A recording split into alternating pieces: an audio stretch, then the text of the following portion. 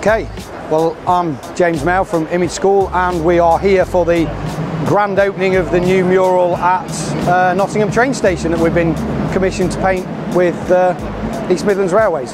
Kay Robinson, Community Engagement Manager. We approached iMAGESKOOL and sort of said, right, we want to work with the railway children and Base 51 to get a real good, impactful image about what the railway means to young people. She got in touch and said, I think I've got a really cool project for you at Nottingham Train Station. We were going to keep it within these little panels first, but then we decided, you know, let's go big. This is a large-scale mural that we've put together as a kind of three-man team.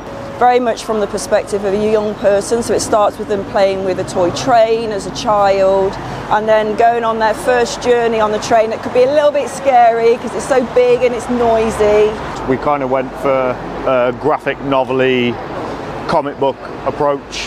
The colour scheme's kind of based on the older kind of vintage comic book styles and stuff like that. There are places that public transport can take you as a young person where you can meet your friends, you can go to Creswell Crags, Wallerton Hall. There's actually a really cool place to be, and it's a safe place to go to as well. We were part of this collaboration and it was the young people from Base 51 who were involved in the consultation to the piece of art, but also some of the young people came down and also took part in painting some of the artwork.